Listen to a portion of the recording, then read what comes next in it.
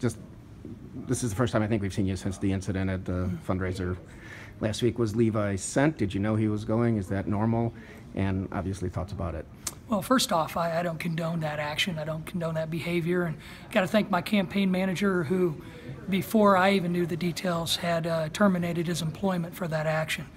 I called my opponent to personally apologize on behalf of my former employee.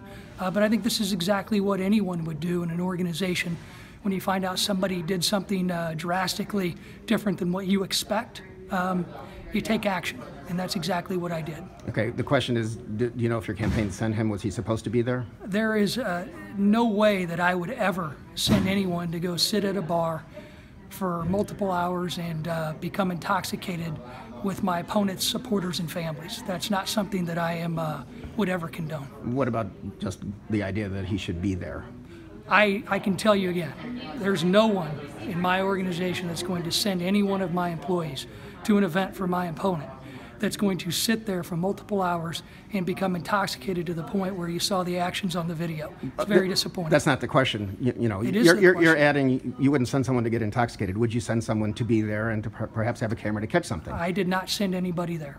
And you don't think your campaign did either, or not to your knowledge? I don't believe anybody on my campaign has ever said that they sent Levi to that event. And I certainly don't condone the behavior that was exhibited at the event while becoming intoxicated with my opponent's family and supporters. I think it's wrong. And frankly, there probably would have been disciplinary actions without the video that was in question.